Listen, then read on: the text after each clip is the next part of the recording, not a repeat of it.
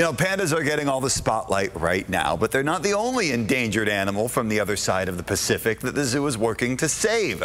The zoo is also helping out with a new study about the platypus, which is also kind of a cute and fun animal. I got to talk with the zoo's head of wildlife health about this new partnership with a zoo in Australia to protect the platypus from the impacts of climate change.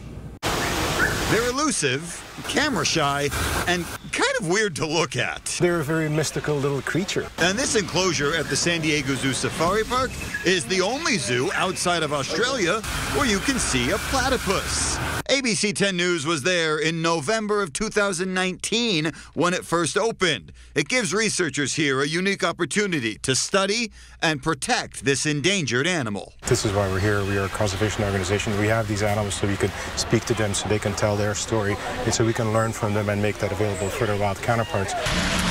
Now, the safari park is part of a new platypus research program just launched last month by the Taronga Zoo and the University of New South Wales in Australia. They all hope to study the animals in the wild and at the brand new Platypus Rescue HQ in Australia to learn how they live, breed, and survive through climate change. Platypus is an excellent example, an excellent ambassador in sort of a bad way of how wildlife gets impacted by climate change. There are already dire conditions, there's already pressures, stressors on these animals, and then many of those things a lot of times get exacerbated by climate change. The research teams hope to use their findings to know when to step in and rescue wild platypus populations and when to set them free. They also want to build a genome bank to help diversify breeding.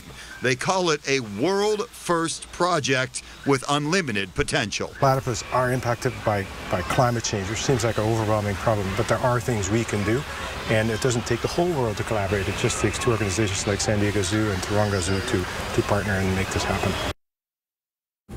Now, because of how elusive and hard the platypuses are to study, it's tough to know exactly how many are left in the wild. Estimates range anywhere from 30 to 300,000. But here's one number we do know. Since 1943, only 23 platypus babies, which are called puggles, have been born in captivity. I know, they're cute, right? This study wants to get that number way up.